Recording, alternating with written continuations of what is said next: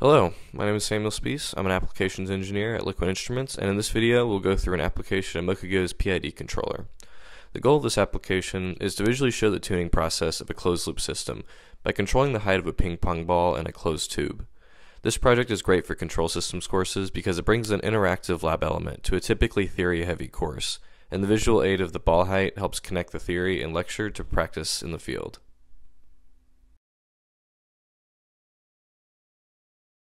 Before jumping into the application itself, I want to quickly review the theory of operation behind this project. The main components being used here are a Mokugo M2, which has 4 programmable power supplies, a 5-volt DC fan, an IR sensor, the PCB control board, and the ball and tube, which is our system, or plant. Mokugo is acting as our power supply to power the PCB and the fan, an oscilloscope to read in the sensor signals, a PID controller to implement the control system, and a waveform generator to generate the control signal to the driver system. The driver system on the PCB is generating a PWM signal to a FET that is controlling the power to the fan. This PWM signal is generated by a comparator, which has a ramp waveform on the inverting input, and the control signal from Mokugo's PID controller on the non-inverting input, which controls the PWM's duty cycle. The potentiometer here is used to set the desired ball height and is read by input 1 of the Mokugo, and feedback from the system is generated by the IR sensor, which is read here by input 2 of the Mokugo. Here is a block diagram of the system showing the Mokugo's reading in 2 sensor signals on ADC1 and 2, sums these 2 signals and generates a control signal to the DAC based on the implementation of the PID controller. This signal controls the PWM waveform, which is controlling the speed of the fan. Now that we understand the setup of this demo, let's first look at the open loop response of this system to get an idea of how it operates. First, I need to connect to my Mokugo, which I'm going to do by connecting to its integrated Wi-Fi hotspot. Once connected, I'm going to open the PID controller.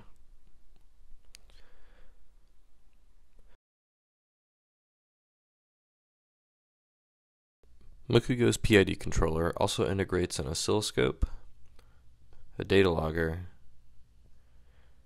and a 4-channel programmable power supply. To start, I'm going to just use the integrated oscilloscope and power supplies. So to power and monitor the plant, I'm going to enable power supply 1 to power the PCB and power supply 3 to power the fan.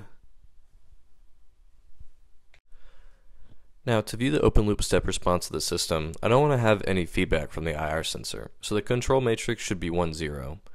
Then I want to enable the proportional gain of the PID controller to 0 dB. This setup is essentially just a set point tracker, but it allows me to change the height of the ball using the set point potentiometer to choose the height that I want to view the step input response at. Now I'm going to set up a few tracking cursors so that we can see the potentiometer and IR sensor changes in the oscilloscope as well. The set point potentiometer is input 1, or channel A, in red, and the IR sensor is input 2, or channel B, in blue. Now that the controller is set up, let's measure the open loop step response. Each of these markings on the tube are 20 millimeters apart, with the lowest mark denoting the 0 millimeter mark since it is at the top of the ball. I'm measuring the height from the top of the ball because this is what the IR sensor sees first. I'm going to set the ball height to about 120 millimeters. Now each controller has a digital switch that allows me to turn the DAC on and off, but keep the controller running. Since this system is relatively slow, I will need to set up the scope to be able to properly capture the step response. So I've increased my time base significantly and enabled the normal trigger mode for an easier signal capture, and then adjusted the trigger level. Once I've captured the step response, I can pause the scope and make some measurements using either the draggable cursors or the automatic measurements for rise time and overshoot. Next, let's look at a very common tuning method of a closed-loop system. First, to set up our PID controller, we need to normalize the range of the potentiometer, the IR sensor, and the sawtooth generator.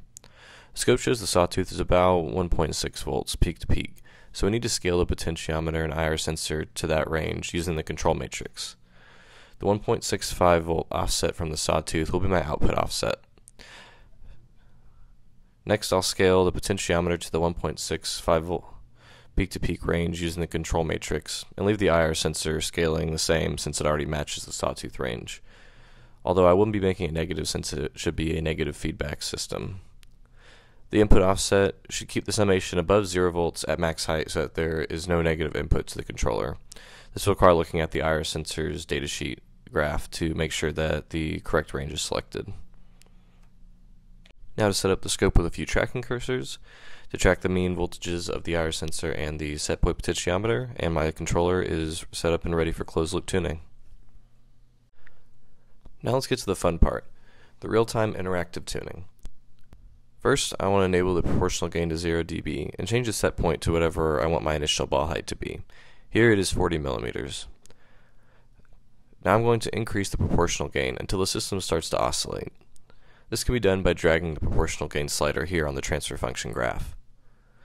Now that the ball is oscillating, let's enable the differential gain and adjust it until the oscillations have decreased again using the sliders on the graph. What's nice about this implementation of the PID controller with the magnitude transfer function graph is that you can see how sliding the gains across the screen on the graph affects the system physically as well as mathematically.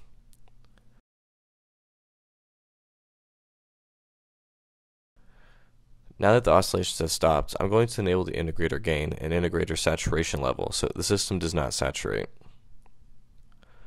Lastly, I just want to adjust the proportional gain down until the ball is at its original set point height, which is the 40 millimeter line.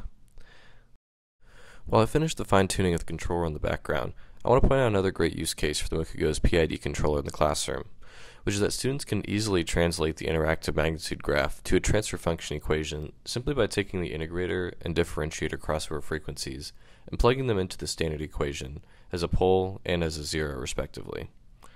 For example, this would be the transfer function equation for this controller. Now that I have the ball height back to 40 millimeters, I want to point out that this method does give decent tuning parameters to start with, however they are not perfect for every case with this system. Here we can see that when I adjust from the low level to the high level, that the system reacts well. However, there are multiple points in the center of the system that causes it to become unstable. Here's a common table that identifies how an increase in a specific gain affects the system. Using this table along with trial and error testing against a set of system requirements is a good way to learn one way of tuning a PID controller. The Moku makes this process better by providing an interactive transfer function plot that shows how changing certain gains changes the controller in the frequency domain and allows straightforward extraction of poles and zeros from the PID controller that can be used for further modeling or transfer function equations. Finally, I want to show what a well-tuned response for this closed-loop system looks like. I used the table previously to increase the response time, reduce overshoot, and reduce steady-state error and oscillations. Even with extensive trial and error tuning, the system still is not perfect, as you can still see there is some small oscillations at certain points in the system. This Moku project makes for a great teaching tool since it relates control theory directly to a physical system, but also shows the limitations of manual tuning. This project is available for download on our website and includes all of the 3D print design files, PCB schematic, BOM, and Gerber files, as well as an application note that can be used as a PID controller tuning lab if desired. Thank you for watching, and feel free to check out more Moku videos on the Liquid Instruments YouTube page.